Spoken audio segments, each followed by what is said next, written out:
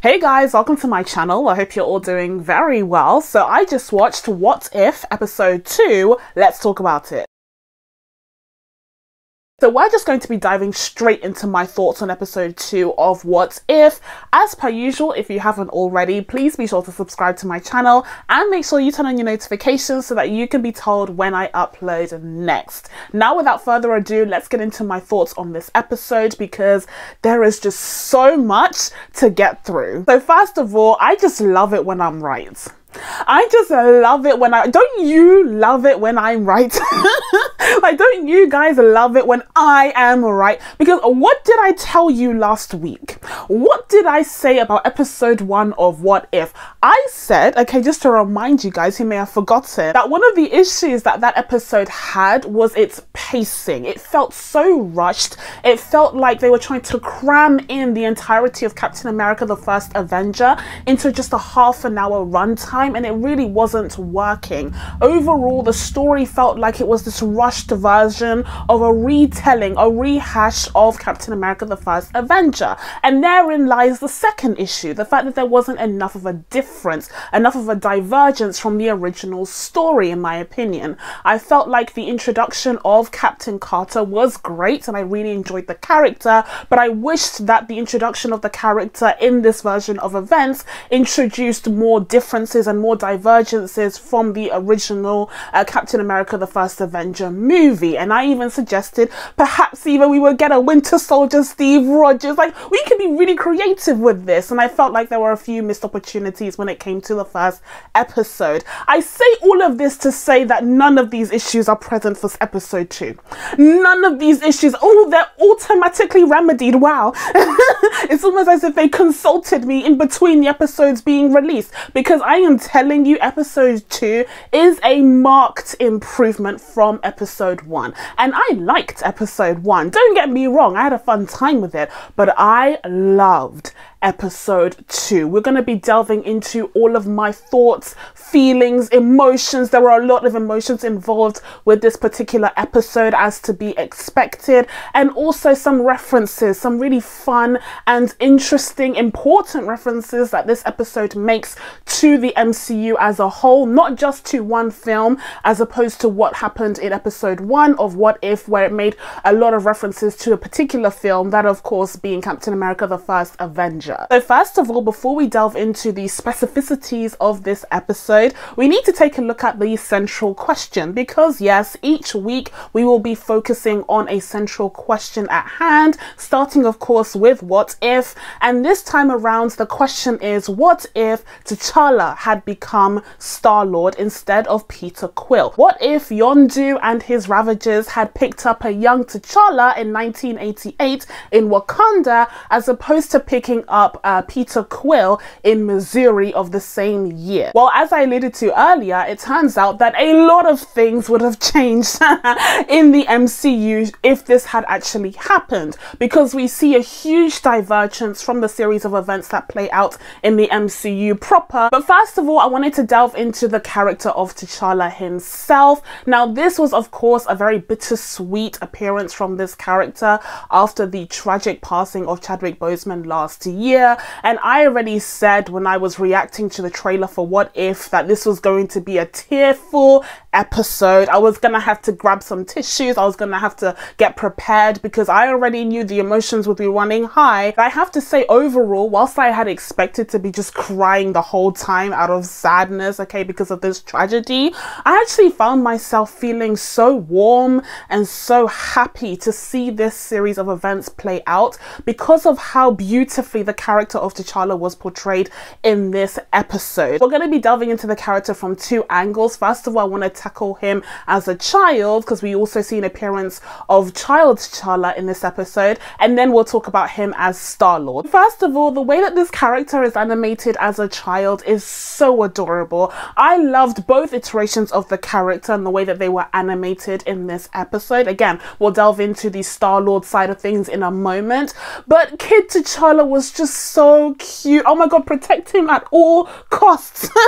He was so adorable, and the voice actor as well, like, are you kidding me? But chronologically speaking, when it comes to this character's journey in this episode, we first meet him in Wakanda, where he is speaking to King T'Chaka, who is donning his Black Panther costume, just as he did at the beginning of the Black Panther movie. So again, we're delving into all of these different pockets of the MCU for this episode. But King T'Chaka is trying to explain to his son why he isn't able to explore the world the way that he wishes to. He's telling his son that the world is full of all of these dangers, and meanwhile T'Challa is looking out through the palace windows with this awe and this, you know, he has this adventure spirit to him, this explorer spirit, as Yondu later on says. And this to me makes perfect sense, because when I first saw the What If trailer, I wondered how they were going to connect the story of the Guardians of the Galaxy with that of Black Panther. I felt like that was a weird mix. I didn't quite see, you know, why you would have a T'Challa version of Star-Lord as opposed to like Nebula or someone else in the Guardians of the Galaxy corner. But this line of reasoning that they introduced in the episode was just so genius to me, because at the end of the day, all of these comics mumbo jumbo don't actually make sense.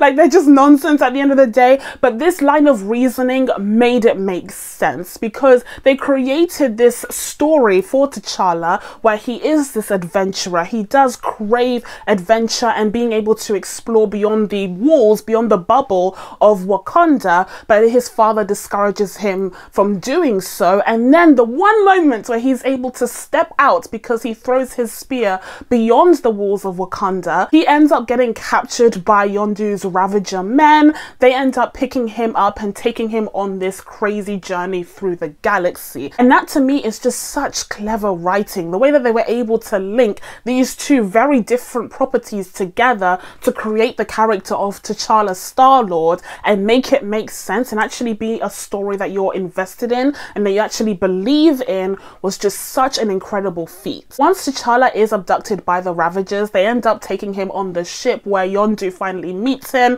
and he turns around and he takes one look at this black boy and he's like, that's not the kid I sent you to get. Like, he's like, what's going on? He doesn't look like him, and he has this holographic image of Peter Quill. He's like, where's the connection? Where's the relation? And the other Ravagers are just like, I don't know, all humans look the same. Which is kind of a play on the saying that, like, you know, all black people look the same. So I felt like it was a nice twist on that racist remark. But it turns out the reason why the Ravagers were so drawn to Wakanda in the first place is because, of course, Wakanda was built upon this meteorite of vibranium that came from outer space. And so when they detected, you know, all of the regions of Earth, they found that this specific region felt like it was otherworldly, and they were drawn to investigating there as opposed to going to Missouri to find Peter Quill. So in the end, Yondu takes a liking to young T'Challa, and of course he does, because he's adorable. He's the best thing ever. I love Kid T'Challa so much. Then they end up traveling the cosmos on these crazy wild adventures that happen off screen. They happen completely off screen, but the first time that we are visually introduced to this character in the episode is actually later on in his life, when he is already Star-Lord T'Challa, and we see him being introduced in a very similar scene to the one that we are introduced to Peter Quill in the first Guardians of the Galaxy film, except you can automatically notice some key differences in this version of Star-Lord because of his different attire, because of his different look. Instead of wearing Peter Quill's iconic helmet with the glowing red eyes, his have purple eyes, and he is wearing a purple jacket as opposed to Peter Quill's iconic red jacket that was actually the inspiration of Raya's look from Raya and the Last Dragon. I absolutely I absolutely loved the fact that they incorporated the iconic Black Panther color scheme of purple and gold, okay, which I'm trying to emulate today for you guys. They incorporated that color scheme as a part of this version of Star-Lord, again mixing together these different pockets of the Marvel Cinematic Universe to create this new unique version of the character. Speaking of mixing together elements from these unique properties within the MCU. Just running throughout this episode, I did notice that they also incorporated the scores of each of the respective properties with the music from Ludwig Göransson in Black Panther, and of course the score in the first Guardians of the Galaxy film, which to me is one of the most memorable scores of the whole lot. Now, another key difference when it comes to the introduction of this version of Star-Lord is the way that he is treated by others, because the scene does play out in a very similar way to the scene that we got in the beginning of the first Guardians of the Galaxy film, where Star-Lord is trying to get the orb that houses the Power Stone. But instead of being met by Ronan's men and him having to introduce himself as Star-Lord to strike fear into their hearts before a fight commences, here we have a completely different scene play out, where we do see Ronan's men led by Korath, who here is voiced by Djimon Hounsou, who also portrayed the character in live action in the first Guardians film. This time around, instead of T'Challa having to introduce himself as Star-Lord, it seems as though Korath is already quite aware of him because his reputation precedes him, but in a very positive way. He is known as the kind of Robin Hood of the galaxy, stealing from the rich and powerful and giving to the poor and powerless. And so here, instead of Korath saying his iconic "who" line to Star-Lord, he's the one to actually point out who Star-Lord is. Meanwhile, T'Challa is so much more humble and he doesn't even claim the title of Lord. He says, you know, it's not even an official title, though of course his official title is that of Prince. But anyways, that's besides the point. He doesn't even claim the titles. He doesn't even, you know, want to feed off of the fame. He's just so much more humble. And just in this moment, you can see the difference. You can see the difference in these two versions of Star-Lord. You understand that this character has so much more humility to him.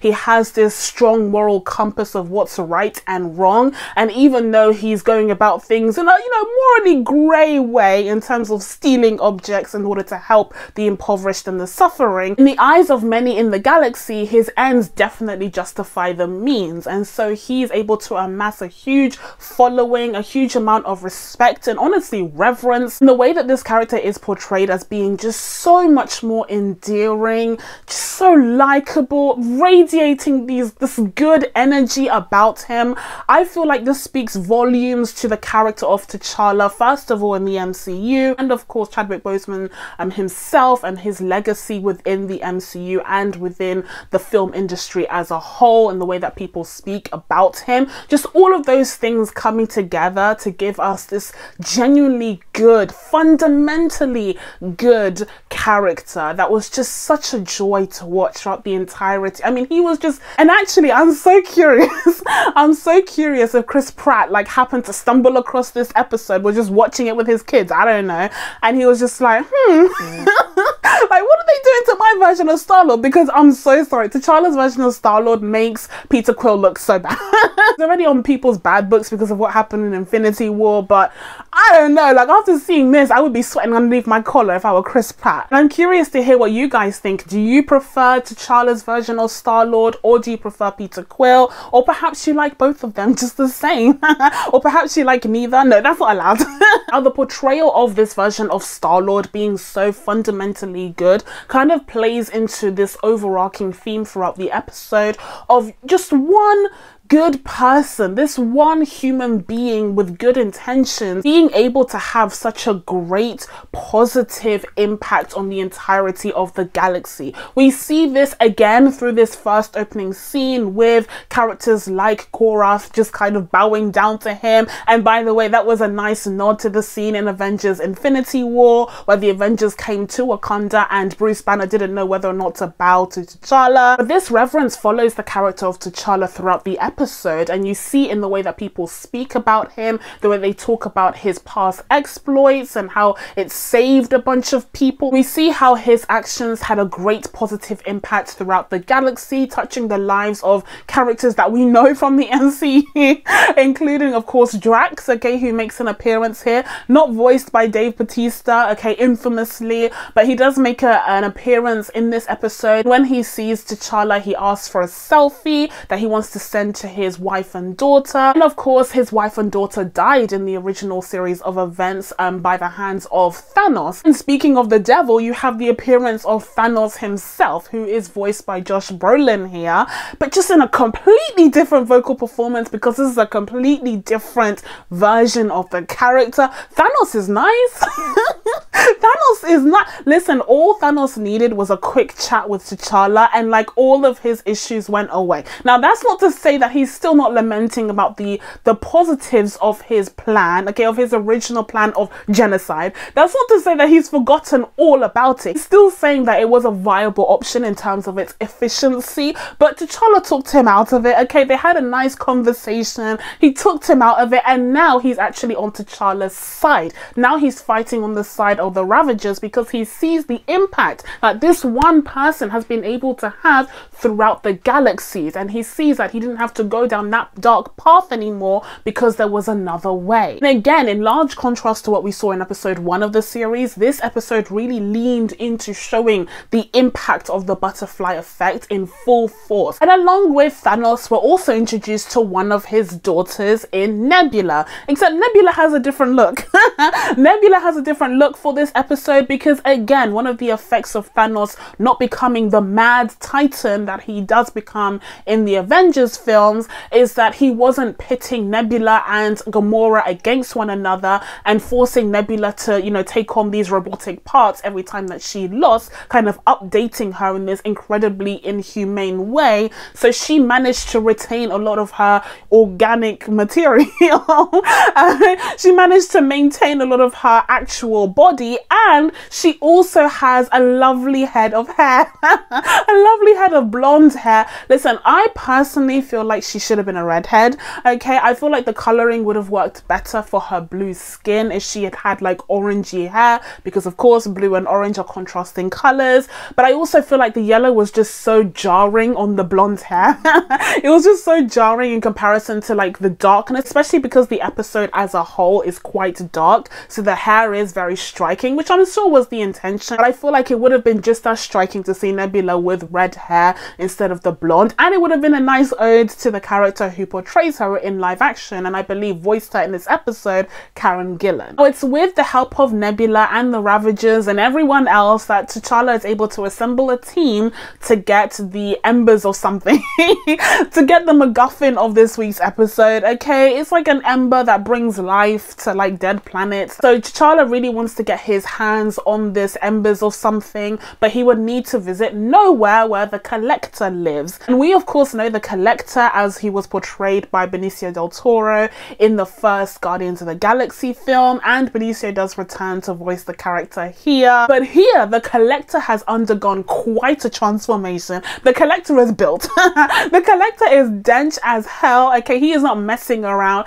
He is not the weakling, the kind of weirdo that we found in the first Guardians of the Galaxy film and in Infinity War as well. Like, he is a very powerful character, and I wonder if it's because he didn't have to go up against Thanos and his crazy rule, so maybe that's why his power has increased and his influence has increased, because Thanos isn't a thing. Like, he isn't a viable threat because he's gone down this different path. Like, I wonder if that's what they're suggesting, because that would be very clever, and again, another example of the butterfly effect from this key decision that is explored in the central focus of the episode. Nonetheless, the Collector has been collecting, okay? He's been doing what he does best, and that is collecting items from all across the cosmos, and mostly sentient beings that he is locking up in these cages. We see some dark elves, we see a dog, which is supposed to be an ode to the dog that ended up being sent off to space by the USSR. We saw that dog, I believe, in the first Guardians of the Galaxy film as well. And we also, of course, get the cameo from Howard the Duck once again, like he's just chilling in there.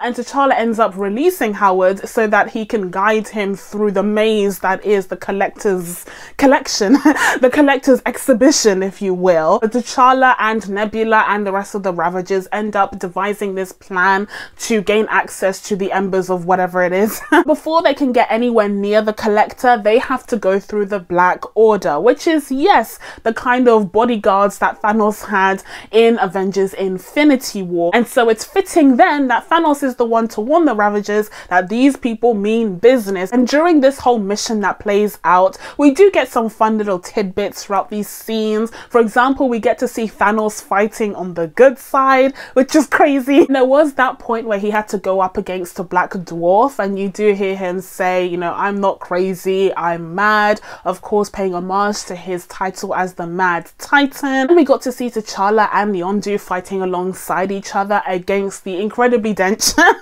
incredibly hench and dense Collector. And the Collector has not just been collecting sentient beings, because it turns out he's also gotten his hands on some very powerful weapons, including Captain America's shield. I want to know the story there. He even has Thor's hammer, and he even has Hela's kind of headpiece, the kind of moving headpiece that she has in Thor Ragnarok, and I just found it so hilarious. I found it so, honestly, truly magnificent. They actually animated the Collector putting on their headpiece in a very similar way to the way that Cate Blanchett's Hela put on the headpiece in Thor Ragnarok. The way he did the, like, that was incredible.